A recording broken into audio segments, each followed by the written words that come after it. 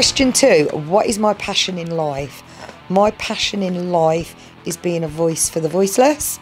Animals are the biggest thing in my world. I fight for any sort of animals that are in need. And yeah, they're my passion. They haven't got a voice, so I will be their voice. I have 2 dogs. I have a husky. He's 5-year-old, called Roan, an absolute lunatic. And then I have Bella, she's a little beagle. She's a rescue beagle. She's 9-year-old and she's an absolute Get up at 5 o'clock with my dogs, take them for a walk each morning.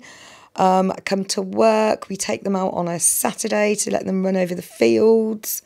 Have lots of cuddles. They're always pleased to see me. They're just amazing. They're like my babies. I do help animals and I am a big advocate for animals. I do protest against animal experiments and I'm not a huge fan of hunting, so I would also protest very anti-hunting or for any sort of animal cruelty. I also don't drink milk, hence the dairy products, but I also don't eat meat, obviously because of my values that I put onto animals.